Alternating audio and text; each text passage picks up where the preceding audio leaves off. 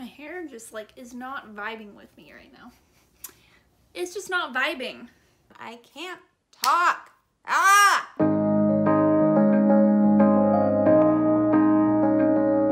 Hello, cheers, and welcome to Tipsy Book Talks. I'm Taylor. And I'm Ran. And welcome to our Mythtaker July wrap-up. So this wrap-up is going to be a little different, mainly because we didn't do a lot of reading, but also because we have a few announcements to make. So this is going to be kind of like a life chat. A life chat? A chat update? A life update. So our announcements aren't going to be right now. We're going to go ahead and put them at the end of the video, so please stay tuned till the very end to hear what's going on, because Taylor and I got kind of a lot coming up, so we want to make sure that you guys are sticking around for it. But for this video, I'll be drinking a hot toddy like I was in the last video, but I found this amazing mug, and I just wanted to share, and I thought, why not on this video? Cheers, everybody! So I was planning to make a blackberry mint julep, but unfortunately I did not have time to get blackberries, and yeah, here we are. I'm again using what I had. It is just elderflower liquor and Prosecco. I normally have done this multiple times, calling it the champagne of gold with champagne. I don't know the difference between champagne and Prosecco. Like, please don't come for me. Alcohol, booktube, alcohol tube. Either way, let's get into it. Cheers! So obviously in a wrap-up video, let's start with a wrap-up. I chose to go down the path of beauty for the Mythtaker Path versus Pantheon. This is where it gets really funny. Of the 5 books that I had chosen, I had read none of them, which is fantastic. I'm so happy I went down this journey for myself. That's really what I needed. But on the upside, I did read one book, and that was Heartless. So the one book that I do have to wrap up technically is Heartless. I would technically give that a 4.5, and I think I actually wrote that on my Goodreads, so good job, I stuck to that. But yes, I talked about it a lot in the vlog that I did, which went up like a week ago. So if you'd like to see what I had to say about it, go check it out there.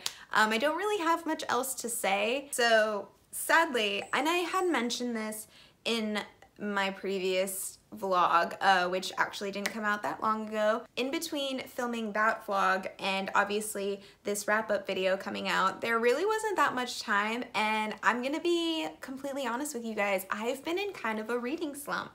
I do get a chance to read on my lunch breaks and whatnot, and I listen to audiobooks going to work and coming back, but because I have been working a full-time job, 8 a.m. to 5 p.m., I get home and I don't really have a lot of time to do many things. Because I live with my girlfriend on our own, we have kind of a house to, you know, take care of, and she also works, well, she technically works 10 hours, so yeah, I get up with her. I don't leave with her, so I try to do stuff in the morning and I try to do stuff when I get home. But still, that doesn't really add in a lot of time for me to physically read, because I had technically started 4 of my 5 books. And that's the thing, is I was like, Georgia Peach's Forbidden Fruit, I thought I would like more. I actually talked about this with Taylor earlier. And I still kind of want to finish it because it does seem like a cutesy love story, but it has a lot more religion in it than I thought it would. And that's where I'm like, okay, like, this would have appealed to me more when I was younger, but She's Too Pretty to Burn has a mystery element that I actually really want to keep going down because it's pretty good, and I know that people have been raving about it, and I feel really bad because I put this on my TBR for like 5 months now. And every single time, that's a lie, that's an exaggeration. I put it on my TBR for like 3 months, I think, but every single time I really have been trying to read it, and it's just been so unsuccessful for me. And my last book that I had that I know I'm gonna get crap for from Taylor and Brooke and Jada, because they're like on the 3rd book of this series. So I said I was gonna start this so that I can actually like have said that I read this, and I didn't even get a chance to get to it. Like, there's no excuse. I didn't get a chance to get to it. As I had stated before, I'd started a full-time job and my girlfriend works full-time, and so when we get home, we don't really get a chance to hang out with our cats or clean up very much.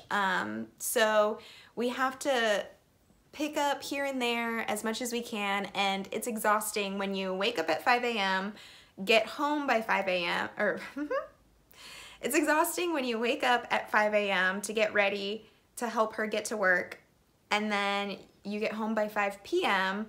and you have to be in bed by 8 p.m. So that really doesn't leave a lot of time because I do need to sleep, and that is kind of more important than reading.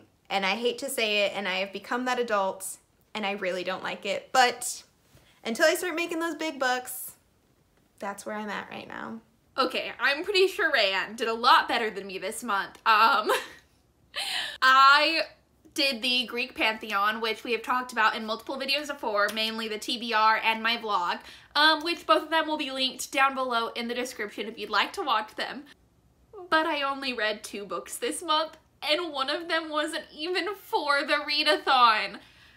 I'm in a full-blown reading slump, guys. Like, it's here, it happened, I hate it. On the bright side, I have been rereading things in order to try to get myself out of it, but like, it's not helping. I'm just in a reading slump, and I just hate my life. I hate not reading. It makes me so sad. I am rewatching New Girl. So the only book that I did read this month for the readathon was A Touch of Malice by Scarlett Sinclair. And if you guys did not watch my vlog, I basically only read this book during that vlog, and I had such a great time.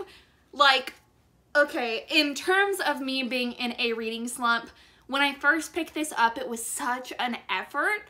And maybe like the first couple times like I re-picked it up, like I think I went like 4 days in between reading, like the first time I picked it up and like so on and so forth. But after I got maybe into like chapter 3, I was hooked. I loved it. This is my favorite Scarlett Sinclair book to date. I'm winded. It is my favorite. The plot was amazing. We already have characters that we were introduced to, that the characters became so much more three-dimensional in this book. Everything about this book was just so much better. And it's hard for me to like go into it, especially because I know Rayanne's going to want to read it in the future, and we are planning to do a video about it, a full extended book talk. It won't be for a while now, like don't expect it anytime soon, but I know we are going to want to do a full in-depth book talk on this, so I don't want to go too much into it.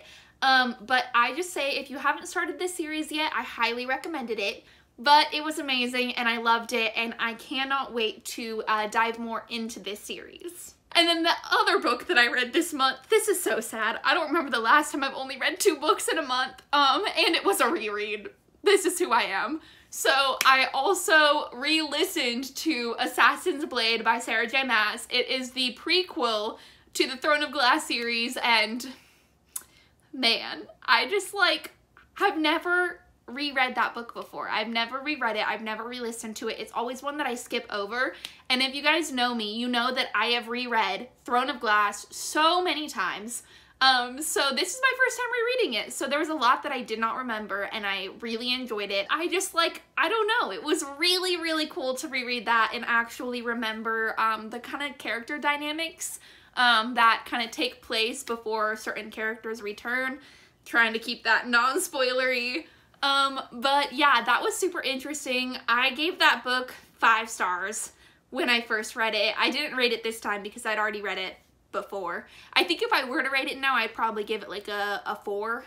It's not on that same level as any of the other books for me. But it did prompt, which is actually really funny. I did reread Queen of Shadows, and I'm already on Empire of Storm, so I'm just basically rereading the Throne of Glass series right now. But I did not track those or count them towards my reading goals because I have reread those books so many times, and I just feel like it's kind of unfair. So yeah, that's all I read this month. Lord help me. But anyways, I guess now it's time for some life updates and announcements. Okay, so I did talk about this in my last vlog where I mentioned that I am on a new writing schedule, and if you guys did not know, I am actually committed to writing a book now. So I've had this idea for a book basically since my junior year of high school, and I wrote the first 5 chapters, and I have just come up with a bunch of ideas for it, but never kept going. I just kept adding to my list of plot points or my outline, but never actually writing the book. So now I'm actually really committed to writing it. It is a fantasy novel. It's going to be like a full series, but let's start with one. But it is a fantasy novel, and I'm currently calling it Project in the Dark. I don't know why. That's just what's happening. But yeah, I'm super, super excited about it. I am planning to do it NaNoWriMo style, so I'm going to be writing 1,500 words a day for the next 2 months. And here's for the announcement. Because of that new writing schedule and how taxing it is going to be on me, as well as Rayanne starting her new job and acclimating to being a full-time worker, we have decided to take a 2-month break from Tipsy Book Talks. But do not worry, we're just taking off August and September, and we are going to be back in October with personally my favorite videos, which are going to be our Halloween videos. Those are my favorite videos to film, and all the 2 months is going to do for us is to basically give us some time to not only work a little bit on ourselves, but to fully brainstorm and plan out what is going to come next for us. So just because we're going to be going on a little break doesn't mean that we're going to be fully offline. I will still be on TikTok and Instagram scrolling endlessly, but you know, I will always be able to talk to you guys if you reach out. But yes, we will still be posting stuff there, tiny little life updates, but it just won't be a full-length video on YouTube.